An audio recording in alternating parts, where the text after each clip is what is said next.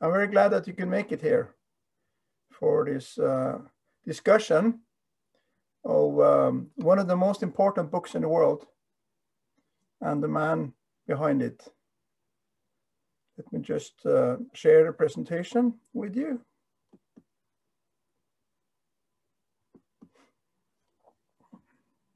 Let's see, here we have it. There we are. So one of the treasures of the Nordic Bible Museum is a beautiful first edition of the 1516 version of Erasmus's Testament, New Testament, in Latin and Greek. And this is the main topic of our talk now. And as I said, Erasmus, the man behind it.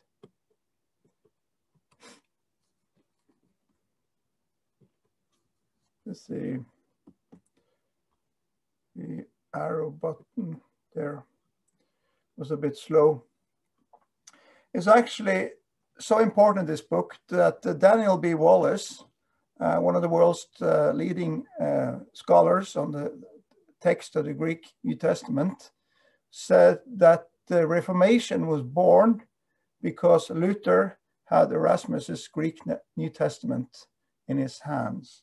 And as we know, the Reformation changed the world and still influences our world, and especially the Western world, to an enormous degree, even today, 500 years later. One of the lectures that we have given before is the one of the 5 most important men in the transmission of the Bible to our day, and how these are related. And I'll just give you a brief overview of this. If you have seen this before, it can serve as a repetition, and if not, it's a good background for the talk now. Jerome was a scholar that lived at the end of the 4th and beginning of the 5th century. He was assigned by the Pope at that time to translate the Bible, or edit the old Latin versions of the Bible into the modern Latin of the time. That was the language that people at large used at that time. And his translation became known as the Vulgate Bible. And that Bible had an enormous influence, and still has even today, 1600 years later. And it impacted everything and everyone in the medieval world for 1,000 years. How people taught, how people spoke, how people wrote, art, everything. And all the first Bible translations into the vernacular languages, that is the languages of the modern languages like German, English, etc., were actually made from Jerome's Latin Bible. And when Gutenberg invents the printing technology, he takes the Latin Bible of Jerome and puts it into print. And that his invention, of course, revolutionized the world. And as a result of that, he was named the man of the millennium a few years back when we left the previous millennium and entered into a new one. But then the Latin Bible continued to be the most important Bible for a long time, even though Bible started to be printed in other languages as well. Latin was the language of the scholars, of the universities, of the academia. And one of the great scholars was Erasmus, which we're going to talk more about, of course, in this talk. And he was an expert on Latin and a lover of the Latin Bible, but he wanted to improve it. And as a result of that, he also wanted to reconstruct the original Greek text of the New Testament. And then Martin Luther, also knowing Latin and the Latin Bible very well, takes Erasmus's Greek New Testament, translates it into German, also one of the most important books of all history, and uses it as a tool to further what has become known as the Reformation. And then a couple of years later, a man called William Tyndale takes the Greek Testament of Erasmus in the 3rd edition and translates it into English. And his translation lives on all the way into the King James Bible, which we talked about in another lecture just a few weeks back. That became the most widely distributed and printed book of all time.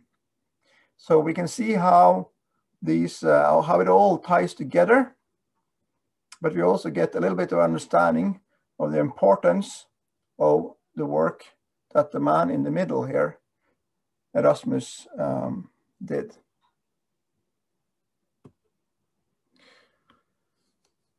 The time around the life of Erasmus was a time of many great events that changed the world, and the world today still reflects these changes.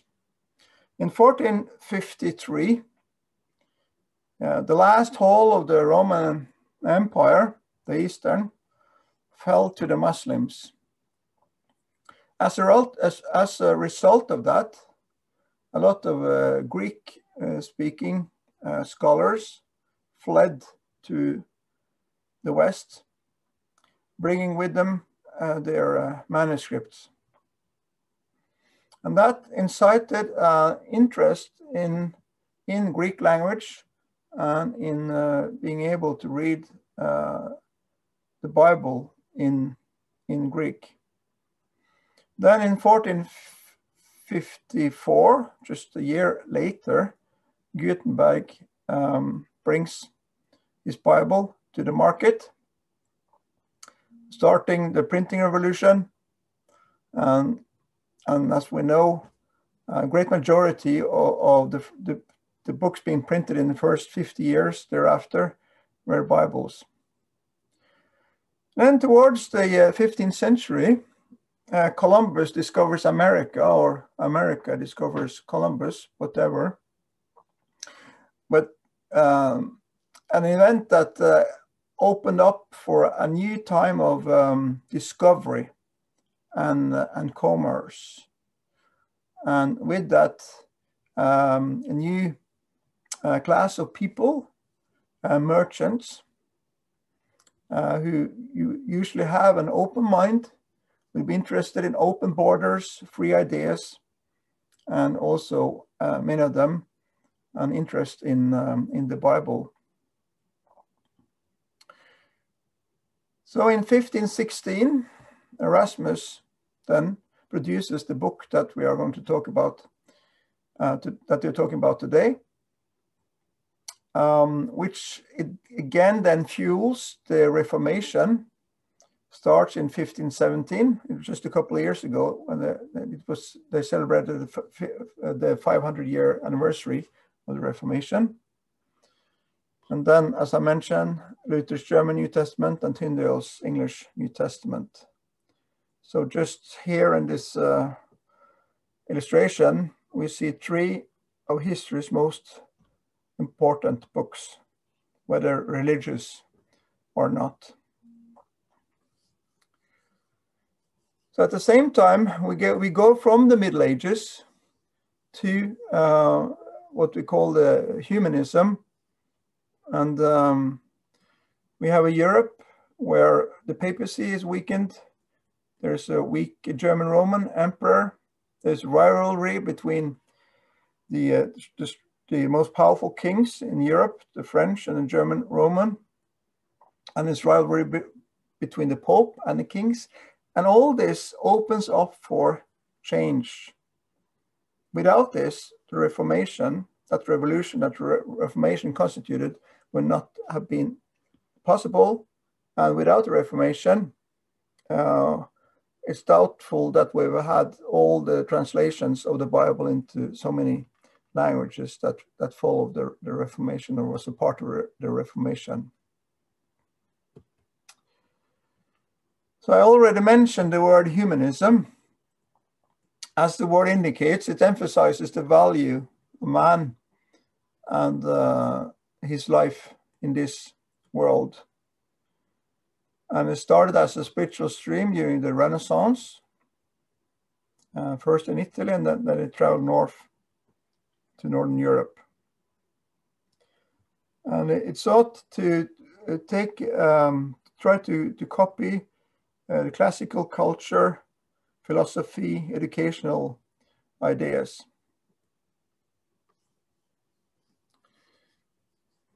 And as this text says, that the foremost name in Europe connected with humanism was Erasmus from Rotterdam, and thereby thus he's also often named the prince of humanism. We are also going to mention another term during this talk, and that's a textual criticism. But textual criticism is not something negative, as the word indicates, rather something positive. It is a discipline that tries to establish the original text of something. And the one book that has developed this to a science any more than any other book is the Bible. And one of the first ones to start with it and to establish that as a modern discipline was Erasmus, wanting to establish the original text of the New Testament in Greek. So I kind of divided the talk in two parts. First, the man behind the book, Erasmus himself, and then we will focus on the book as such. Here we see him. He looks royal, doesn't he? Came from very humble origins, but as I said, was nicknamed the Prince of Humanism, and became the one person that all the princes and kings of Europe wanted to have as a friend and were trying to impress. But Erasmus himself, he never kind of confined himself to one idea or one party or anything like that. It's been said that he is the one who kind of laid the egg that Luther hatched, in the sense that he laid the egg of the Reformation, the ideas, but he never hatched it. He remained a Catholic all his life. But then Luther, a man of action, a very courageous man, is the one who puts it into action. Let's look at the timeline of Erasmus's life to get an overview. As I put the Gutenberg Bible in here as a kind of a starting point to put it all into perspective. You see that Erasmus was born. He was born about 1466-67 is most commonly agreed upon date for his birth. So that would make it about 12 years after the Gutenberg Bible came to market. And so the printing technology was still very, very young at the time, but he grew up with the revolution that printing technology constituted. He was the son of a priest, which was not a matter of course, because Catholic priests were not they were not allowed to marry. So he was born outside of marriage. And we don't know much about his mother, said to be the daughter of a doctor, but possibly the housewife of his father, the priest. But anyway, both his parents died at an early age because of pestilence, the plague. So he became an orphan quite early. When he was 9 years old, he was sent to a Latin school. And then in 1487, he was persuaded to go into a monastery, where the year after, in 1488, was then officially made a monk, an order of the Augustinians. And then 4 years later, he was ordained as a priest. Now, one of the benefits for Erasmus to come into a monastery, become part of that, was to gain access to the library, where he studied a lot of works in Latin of the classical authors and philosophers, and so. After he was ordained priest, he became a secretary to the Bishop of Cambrai. And then after a couple of years in his service, he was allowed to move to Paris to study language and philosophy at the University of Sorbonne. He didn't like it there. It was said to be one of the toughest times of his life. He always had a poor health. He was poor, and he fell out with the teachers. So after a couple of years, he moved to England, where he then befriended some of the early English reformers, we could say, like Thomas More and John Colet. It's not right for me to say reformers, because Thomas More was certainly not a reformer. We'll return a little bit to him later, but leading theologians then at the time in England. So this encounter with these men kind of strengthened his determination to wanting to study the Bible more.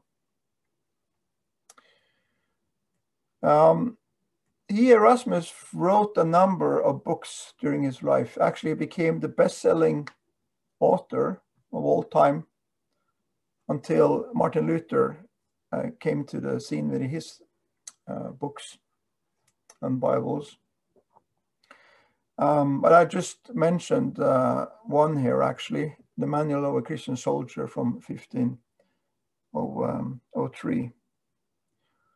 The year after, he, in order to evade the plague, we understand that pandemics and so is not something new.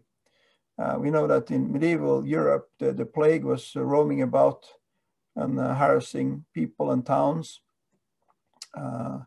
with a great number in dead. So Erasmus, he wanted to evade the plague. So he moved to Leuven in Belgium, where he became familiar with the manuscripts by Italian scholar and priest Lorenzo Valla, who made a volume of comments on the New Testament. And what he commented on was upon the text of the Vulgate,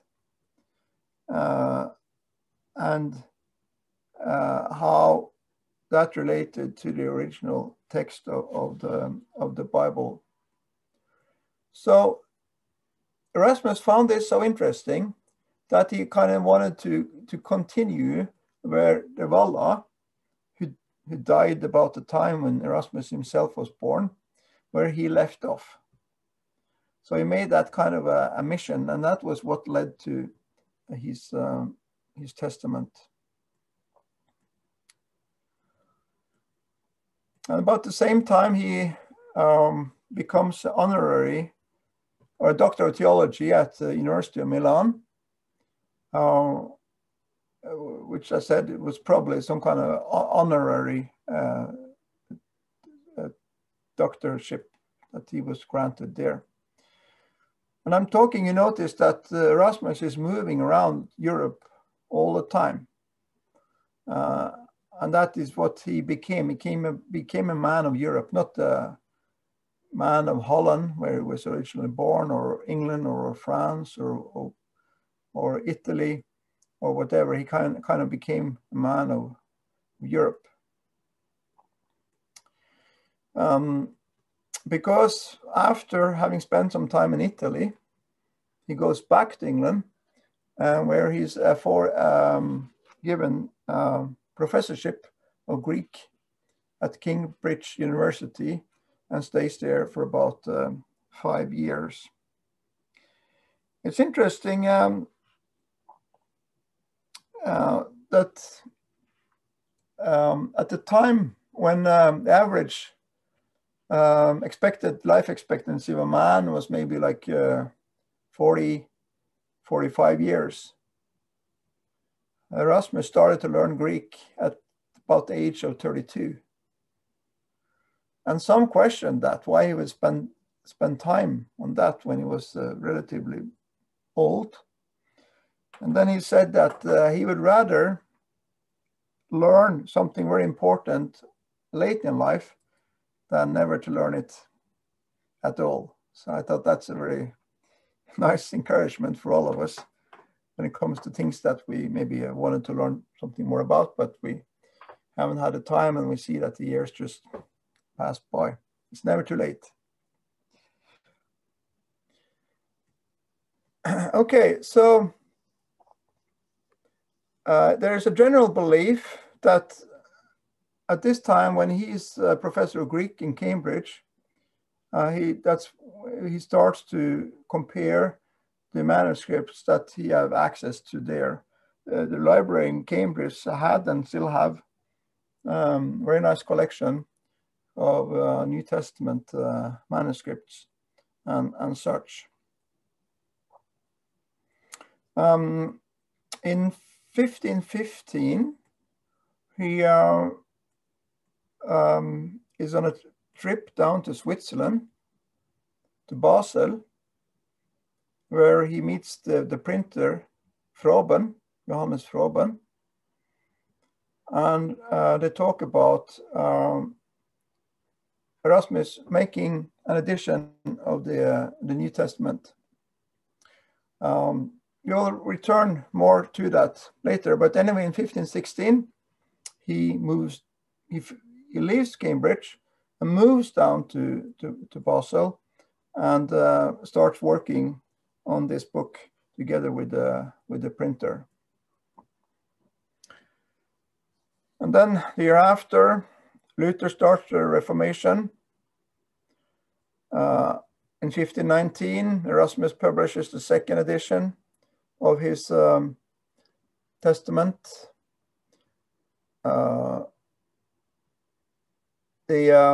Luther uses that one to produce his German New Testament.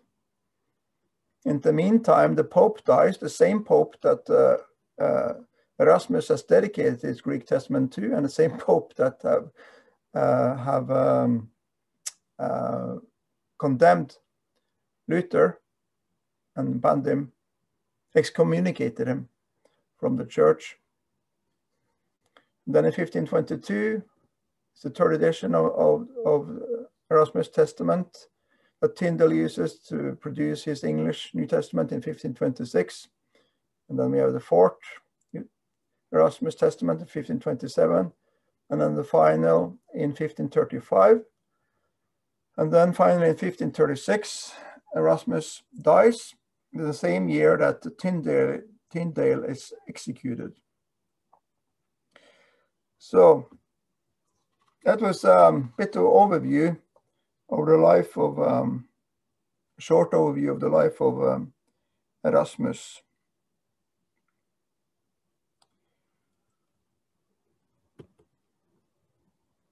This is Lorenzo Valla, the one that inspired Erasmus in his most important work.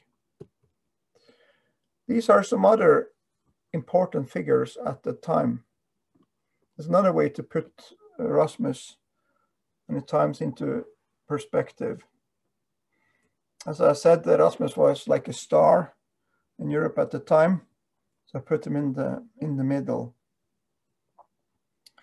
If we start at the top, the dates in parentheses, it's the year when these different persons died. So the one that died the first in 1517, that was the year of the start of Reformation. The year after Erasmus's Greek New Testament was published was Cisneros, the Spanish cardinal, a great man of history, who financed what became as the Complutensian polyglot, the first complete polyglot of the whole Bible. That was the Bible in the Hebrew, the Latin, and the Greek. And that was a competition, I could say, to Erasmus's Greek Testament. We'll return to that. And then John Colet, the Englishman who had the Reformation ideas, died in 1519, the one that inspired Erasmus to study the Bible more. And then Pope Leo X, I'll be returning a bit to him, dies in 1521, very convenient for Luther and the Reformation. Then we have Thomas More, who was a very important figure in England during Henry VIII, became Lord Chancellor. That was kind of the highest position next to the king. But he was a stern Catholic, so when Henry VIII broke with the Pope and the Catholic Church over his marital affairs, Thomas More refused to accept Henry VIII's divorce and some other things. So he was executed for that in 1535. William Tyndale, there's no picture of him because we don't actually know what Tyndale looked like. Died in 1536. I already said a little bit about him. And then Luther dies in 1546, 10 years after Erasmus, while Tyndale died in the same year. And then in 1559, the Bishop of London, actually, I think the only English bishop that was bishop under Henry VIII, his son Edward I, and then and then Mary, Bloody Mary, who was also daughter of Henry, and then Elizabeth, who was of course also a daughter of Henry VIII. So his Tunstall, he served 4 kings and queens of England, and he helped Erasmus to publish his second, in the work with the second edition of his New Testament.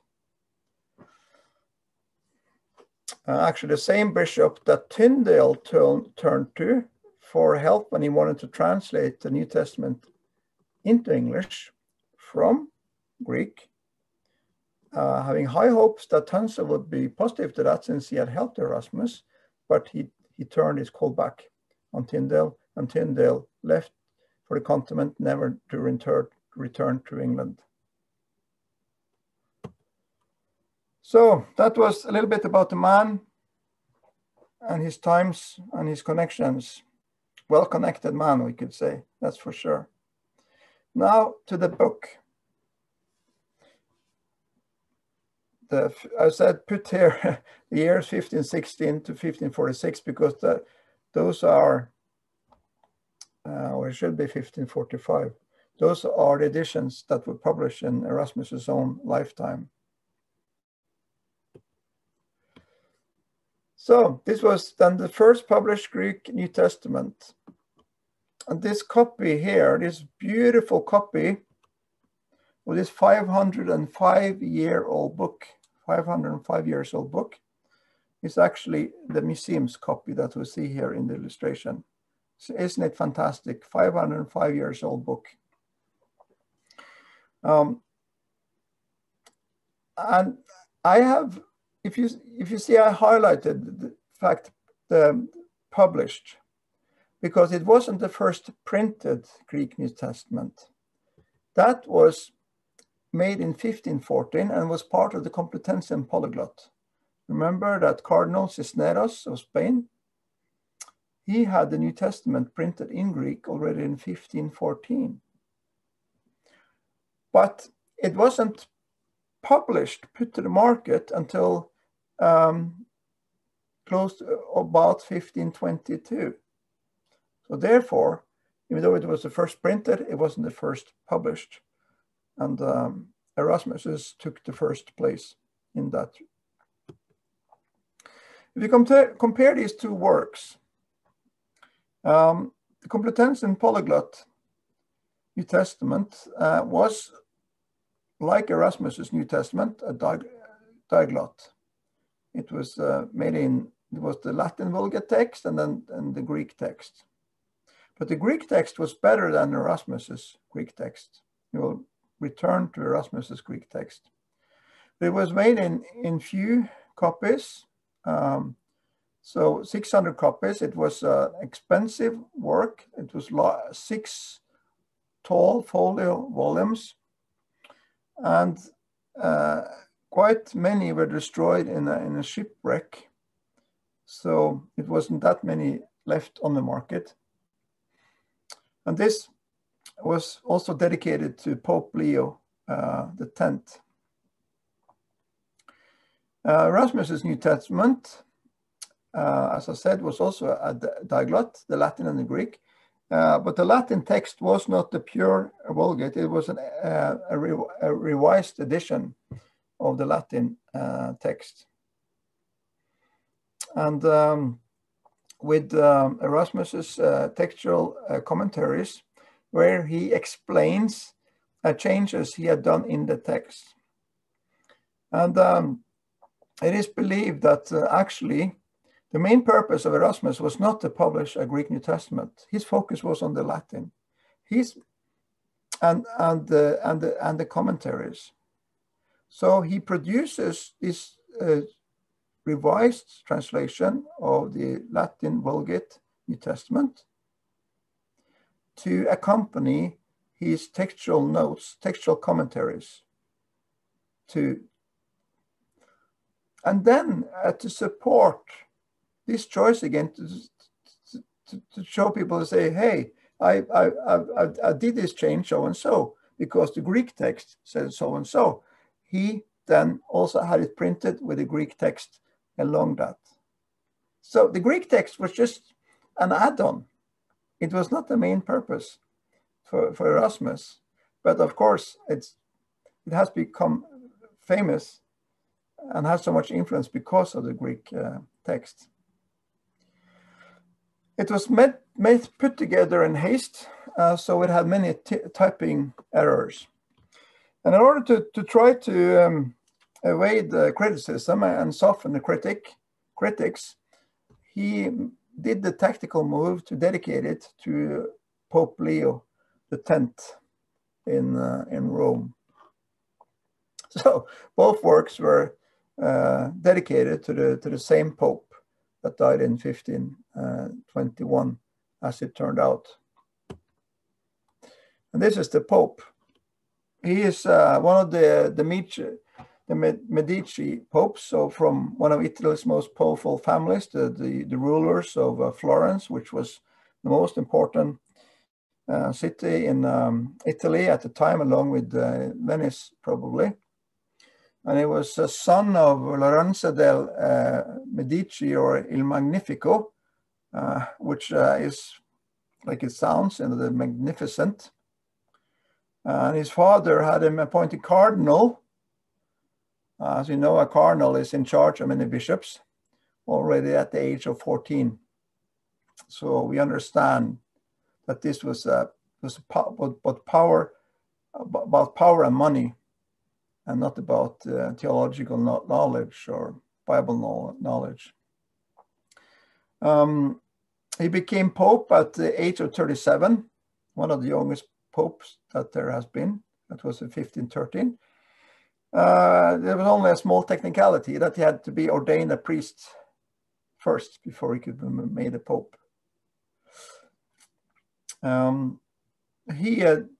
Leo was not that interested in the spiritual side to this, but he was very interested in art and research. So in that way, it may not be a coincidence that both of these important Bible editions were dedicated to this pope.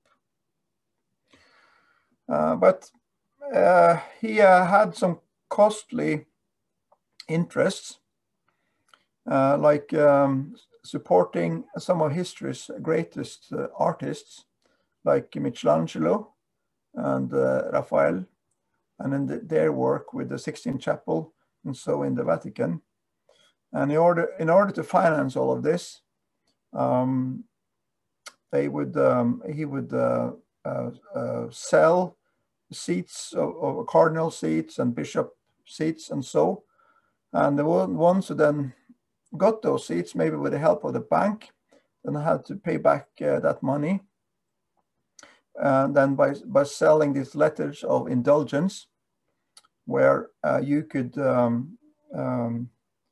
get absolution for your sins by paying money. And if you paid enough, you could even get absolution for the sins that you might commit in the future. And this, of course, as you probably know, is what really provoked Luther into protesting and started what then became the Reformation. So as I said, this was the Pope that excommunicated Martin Luther. Just a few words about Erasmus's printer, the printer of the 1516 New Testament, Johann Froben. He was a printer that in some ways was a pioneer, because he started printing some relatively small Bibles that could be more practical to carry, and also maybe more affordable. And actually the Bible Museum has what is believed to be the first so-called pocket Bible in its collection by Froben, along with a couple of other works also by Bibles by Froben. And he also collaborated with famous illustrators like Hans Holbein. So let's return to this beautiful book,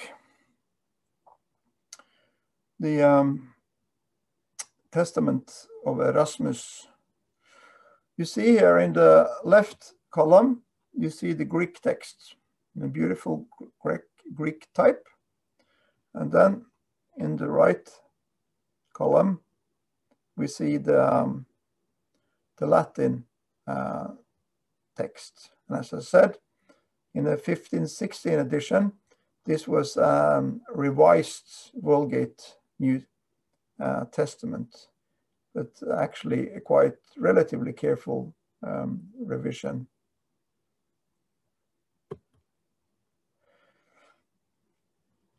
Let's focus on the Greek text, which is why we're talking about this today. Erasmus used what he had at hand. And what he had at hand in in Basel, where this work was done, belonged mostly to a local monastery. And it was a number of manuscripts. Some say 6, some say 10. Here it's 7, which I believe is the most commonly agreed upon amount and which manuscripts. If you note in the date column to the right, you see that none of these are younger than the 12th century, the 1100s, which is not very old when you compare to the New Testament. That means they were made at 1100 years after the autographs of the New Testament texts.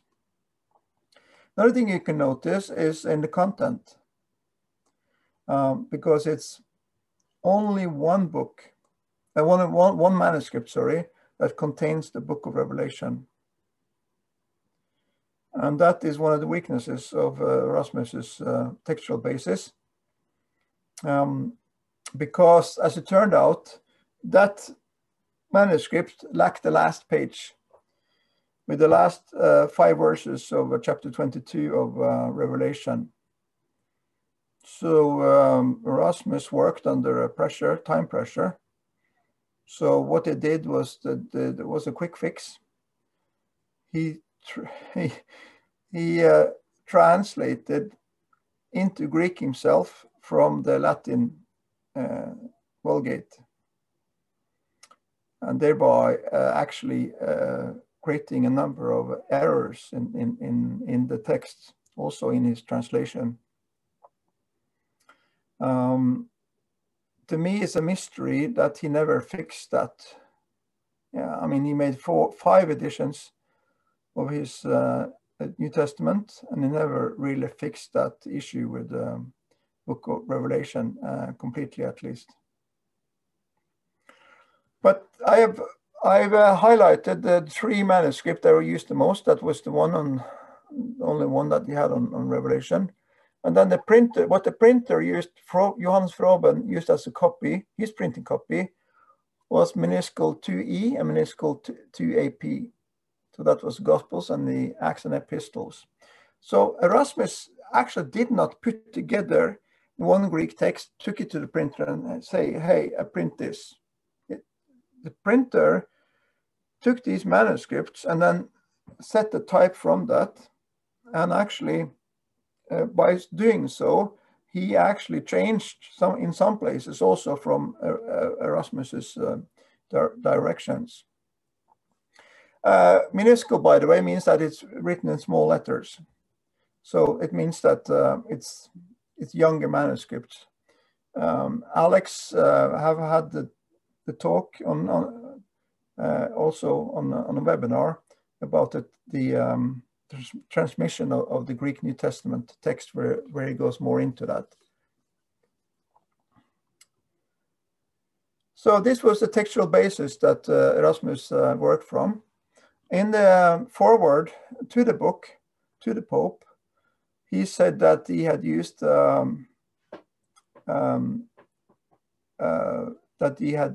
the best text and old text. And Erasmus's texts were certainly not the best, and they were certainly not old, so they were actually neither.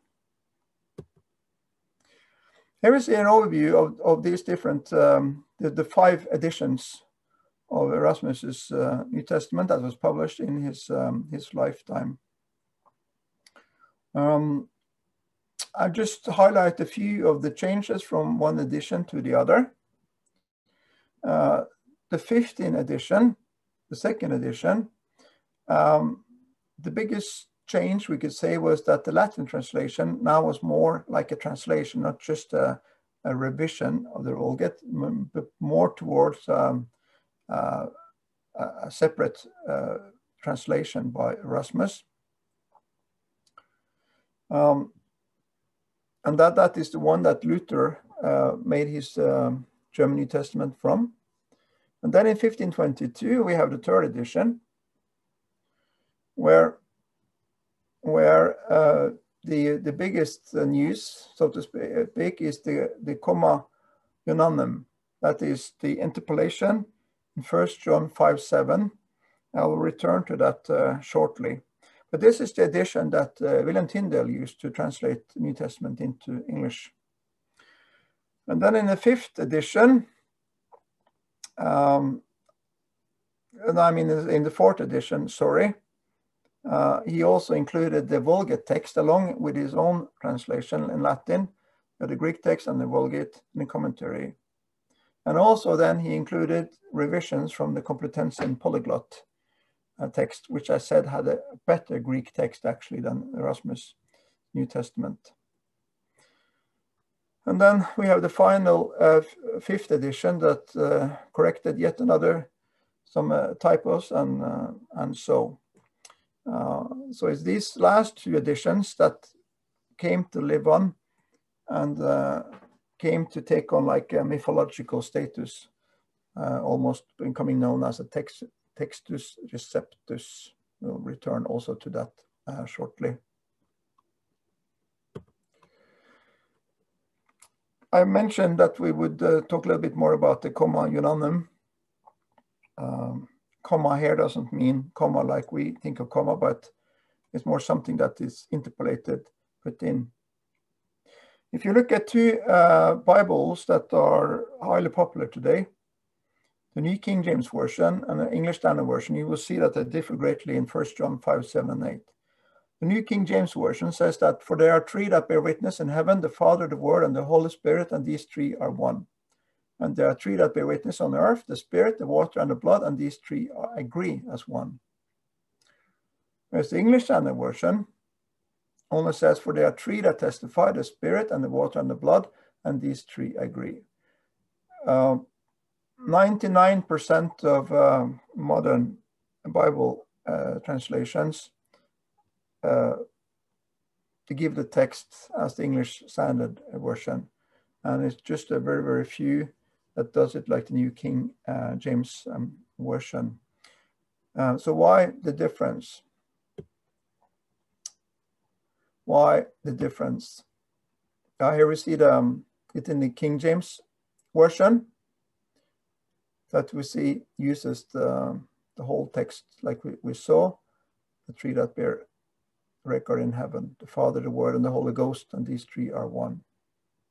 This has been named the proof text of the doctrine of the Trinity when it comes to the Bible. So that's why this text is very important to some to hold on to.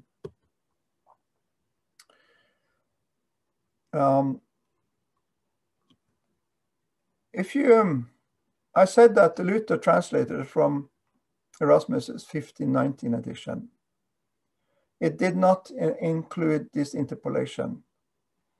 Erasmus refused to take it to have it as part of his first edition and the second edition because there was no Greek text that supported it, and and it wasn't in the so that's why he refused to include it. And as I said, Luther translated from his